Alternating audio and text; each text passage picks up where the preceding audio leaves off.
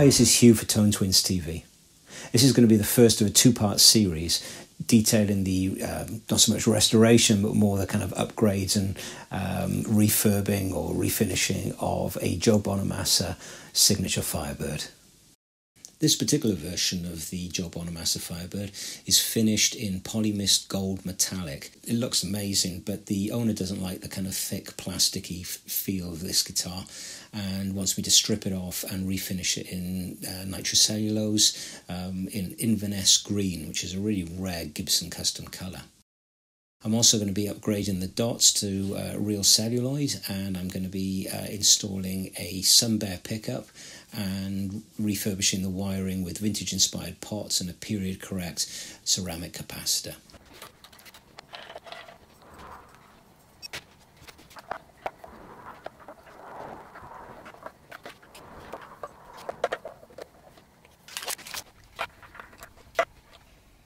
So I've got to get this bushing out, and one way to do that is to get a piece of dowel that's just about wide enough or narrow enough to go down inside the hole of the bushing, press down against the bottom, yeah, and to take one of the stud screws.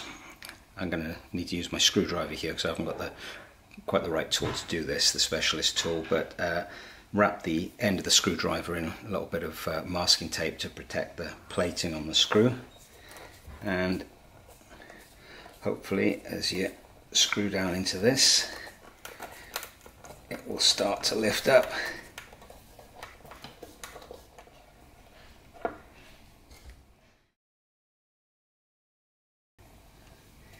I can see this from this that the lacquer is about 1 millimeter thick, so we're going to have our work cut out getting this stuff off, but hey ho.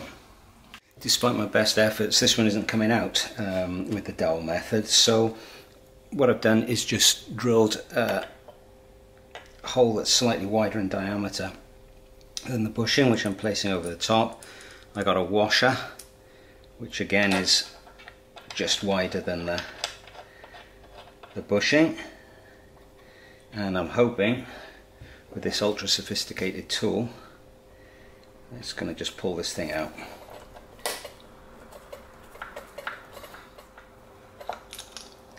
There you go, simple as that. You can buy specialist tools to do this, but all you really need is a washer and a piece of wood with a hole in it, and that came out super easy. I think I'll keep this and use it again. With these Epiphone Bonamassa Firebirds, you get the proper kind of banjo tuners. They weigh an absolute ton, but these Firebirds don't really look right without them, I don't think.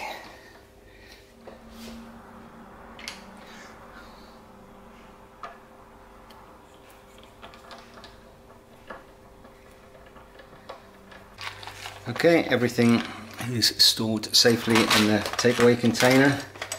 I'll pop those there. Get that together. Well, there's no way to sugarcoat this. The process of stripping an Epiphone finish is an absolute nightmare. It's multi-layered. The outer layer is absolutely fine to get off with a heat gun, and I just tend to use sharp chisels and a lot of patience. The problem is really the base, there's a clear base coat on it, which is really, really tough, and there's a slightly different technique for getting rid of that. So if you decide to do this to an Epiphone, it's a very, very time consuming process that needs a lot of patience. There's no way, don't rush it, because you'll just make a mess of your guitar, except the fact that you're probably going to create a few chips and gouges in the wood. So if the intention was to turn this into a sunburst finish, I wouldn't have even taken this project on. And if you look online for videos about stripping Epiphone guitars, you're unlikely to find one. So, well, one that kind of really gives you the information you need. So here's my heat gun, got my chisels, guitar's on the workbench. Obviously I haven't put any padding underneath it because I'm not concerned about damaging the finish. I've got a couple of bench dogs just holding it firm, and this is going to take an awful long time. So I'll just take you through the basic technique that I find works best for me, and then I'll put it on fast forward. Okay, so what I'm going to do is start by trying to get rid of this gold finish on the top, and for that I'm going to use quite a lot of heat. I'm going to try not to burn it, and I'm not going to try and get through to the wood straight away.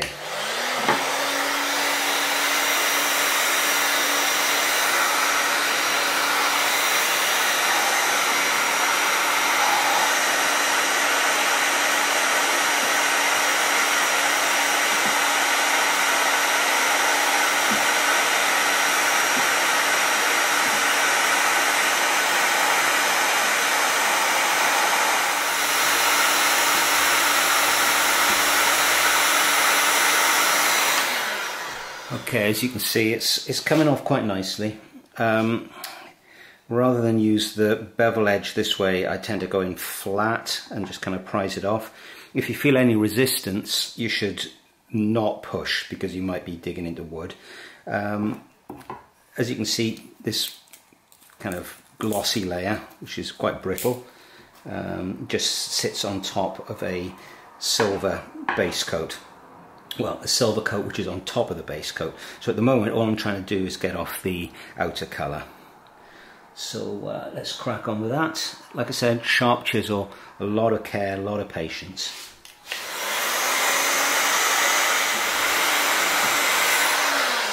What you can see there is that I managed to get through the silver layer, and there's a kind of slightly kind of foggy looking but very, very hard clear layer underneath. You can see the wood.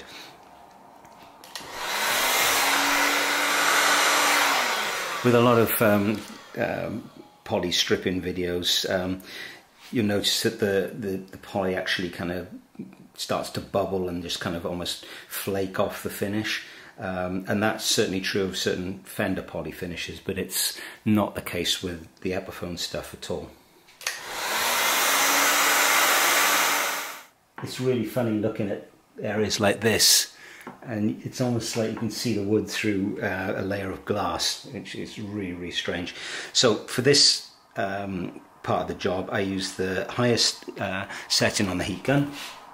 And one area to be really careful is around the edges, because sometimes if you happen to kind of get under the wood, or some of the undercoat starts to come away as well, it can actually take the wood with it, because it really does stick to the wood very, very closely. There's a silver layer on top of this clear base coat. I can kind of take this off as well if I'm really careful using the high heat setting.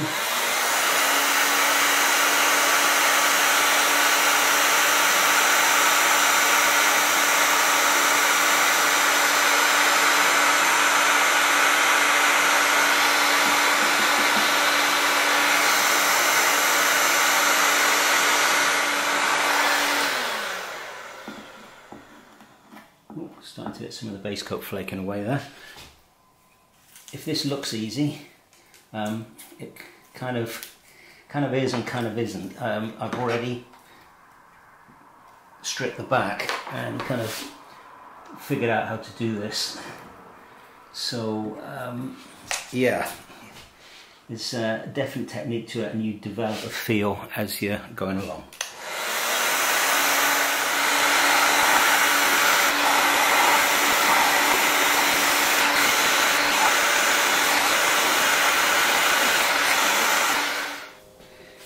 So that's the outer layer and the silver layer, and we're just down to the base coat. And you know, I mean, theoretically it'd be possible at this point just to get this kind of sanded back and spray lacquer over the top of it. In fact, I've done that previously with a Flying V, because another Bonamassa one actually, because the top is actually veneered, and you know, it just would have ended up being an absolute nightmare to do otherwise. But with this is solid wood, and you can also see it's a proper through neck construction. So it's such a shame they Epiphone plastered this rubbishy finish all over these guitars, because in every other respect they're fantastic. So what I've got to do now is get this stripped back to bare wood, and that's the difficult bit. So I'm going kind of close up on this now, because this is getting rid of the base layer time. And although you can kind of absolutely blast it with heat and it kind of pops off, you kind of risk burning the wood and everything. So what I find works better for me is to use a really sharp chisel and a medium setting on the heat gun, so I don't want to get it too hot at all. So the idea is to kind of come in and just kind of, I find it best to work across the grain. If you work with the grain, you have a greater chance of kind of gouging out the wood. So I'm working across the grain.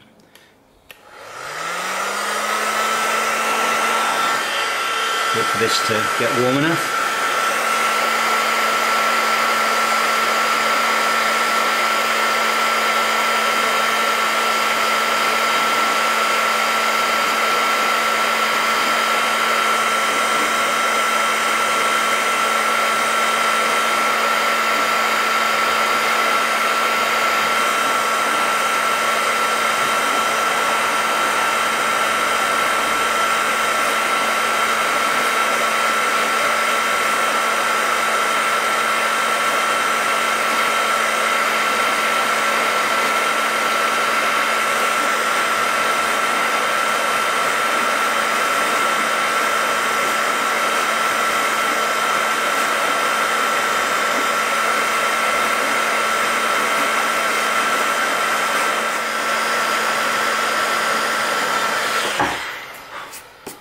So I've got a little bit of a splinter there, but there's going to be some filler in there. And this little section here is now back down to raw wood. So I'm not going to film the whole process, because I'm probably going to be at this now for another few hours.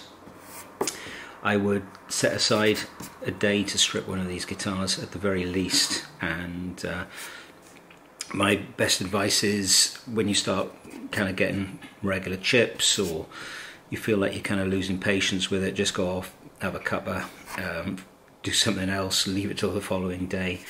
But just take your time and be patient, and you'll get good results. But I think it's almost inevitable that you're going to get a certain amount of damage to the wood, which is why, if you're going to do this, probably best to do a solid, anticipate doing a solid colour. Apologies for not filming this bit, but I actually took out the horrible pasty dots that Epiphone use, because the owner asked me if I could put some celluloid ones in. And the procedure is really simple. I just center one of these brad point bits, in this case it was 4mm, and I just drill out the dot, and it leaves like a little ring of the original dot around the outside. Then I just put in a soldering iron, heat it up to about 350 degrees centigrade, and just run it around the edge.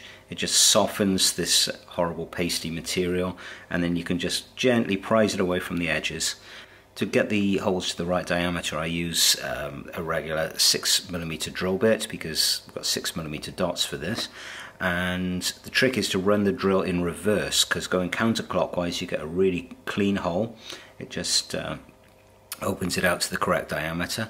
If you run the drill clockwise, the drill bit will kind of chip out the edges of the hole and you'll end up with a little bit of a mess and you'll have to do a load of patching. So the dots that I got are actually celluloid, and I've put one in already. The originals on a US made one would probably be 6.35 millimeters, which is 1/4 of an inch, but these are close enough, I think. So these came from Rothko & Frost in the UK, and I'm just going to install the rest of these now. When you look at the dots, you can often see if one side is a little bit more figured and interesting than the other. So what I'm going to do is line this up over the hole,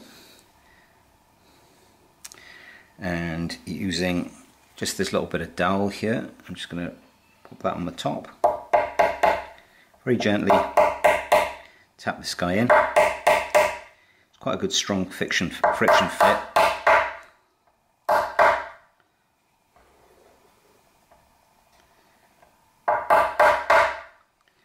Just going to leave that a little bit proud of the surface. I'm just going to run a tiny bit of super glue in there.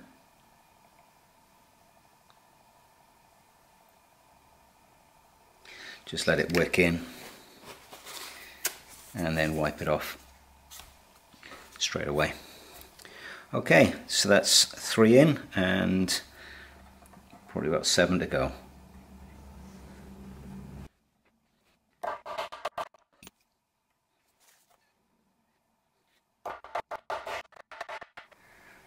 So the thing to do now is to get a scraper blade and just kind of run it across the top of these just to kind of clean up the wood and make sure that everything is really flush and smooth and level.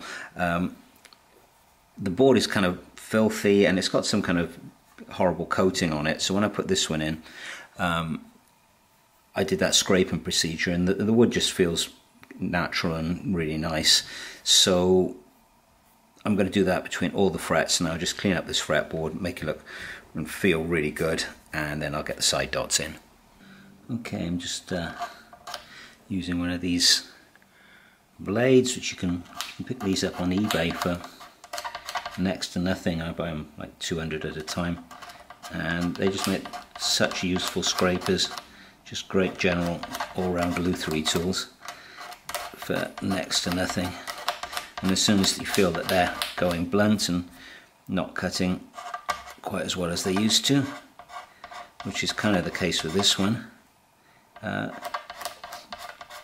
throw it out and get a fresh one. I'm going to do that now.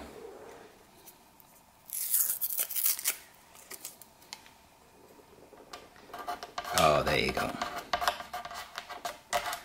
These scraper blades are just, they leave a really smooth surface behind,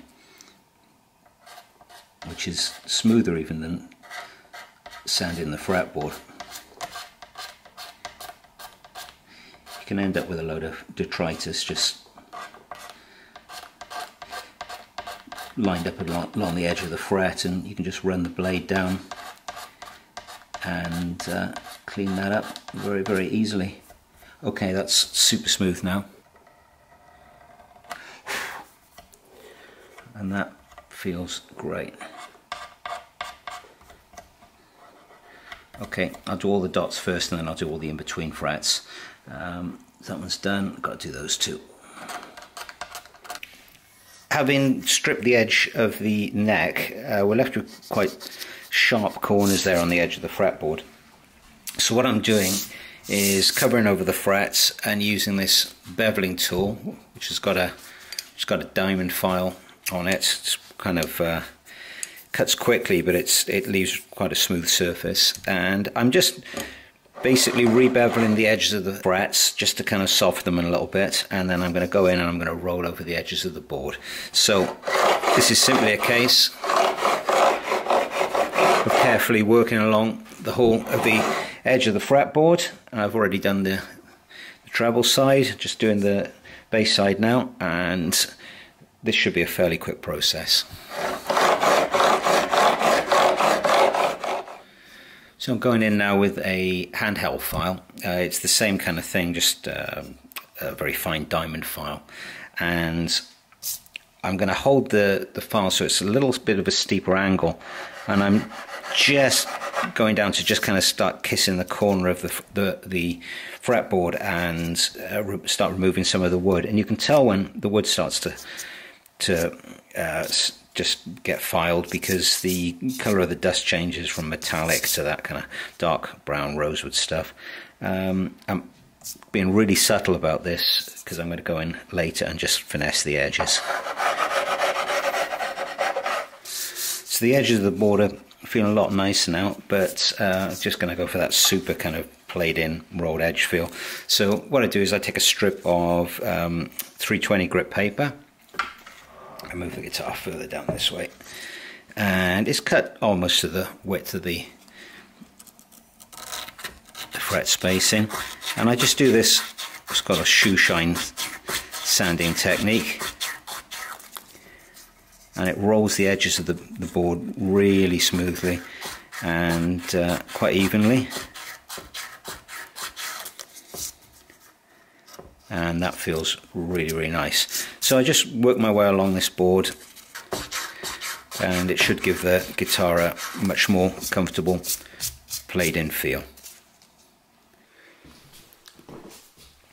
So these Epiphones come with really small side dots. I've just replaced the dot at the 3rd fret, and I'm putting wider dots in so it looks more kind of vintage correct.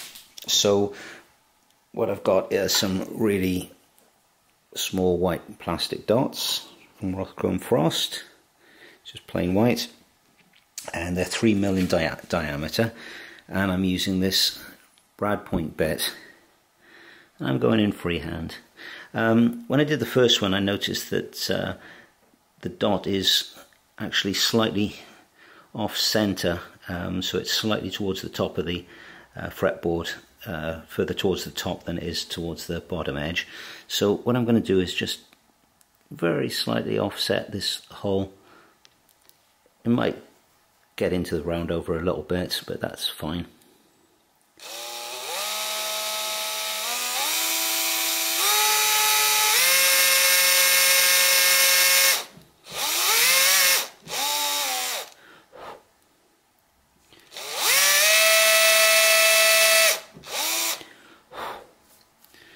Okay, that's probably good enough.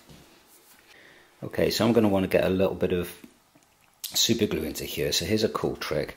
If you get some masking tape, and I just put it on the kind of open end of this solder reel here, what I'm going to do is just press it down slightly, and I'm going to just put a little bit of super glue into the bottom of it.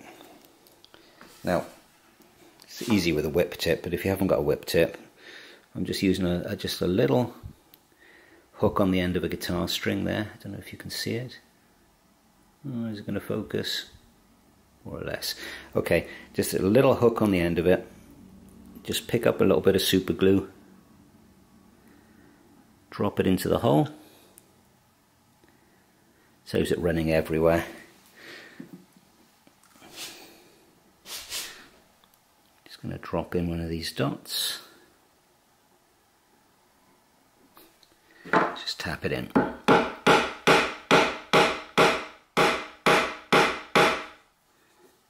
Okay, leave that a couple of seconds and then I'll flush it off.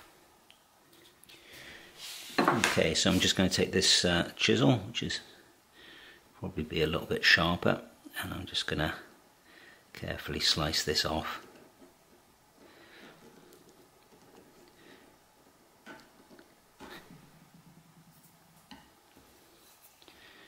Flip it over now.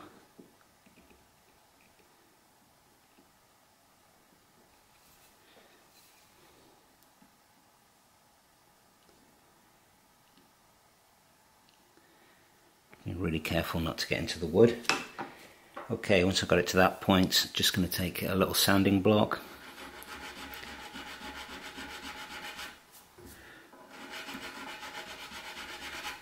Okay, and then I'll just take a scraper blade clean off the rosewood from the dot.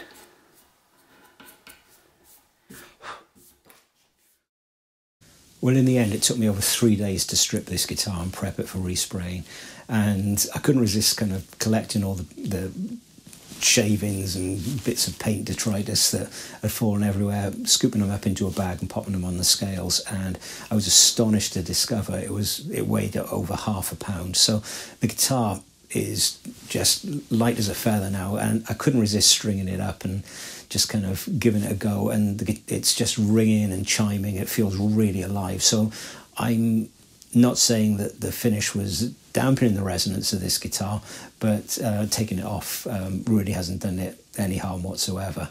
So I'm going to leave it here for now. I hope that if you've ever entertained the notion of refinishing an Epiphone, you'll have some idea of the work that's involved, some of the techniques you'll need to use, and also how difficult it is to get that pesky base coat that they insist on using off the wood. In the second installment, I'll be showing you how I refinish this guitar and also how I go about relicing it. And I'll be showing you how I'm going to upgrade the wiring as well. But I'll give you a little teaser and say that this will start off with a change of plan right at the beginning, but I'll save that till the next episode. Anyway, I hope you enjoyed watching. Don't forget to subscribe, and see you all again soon. Ciao.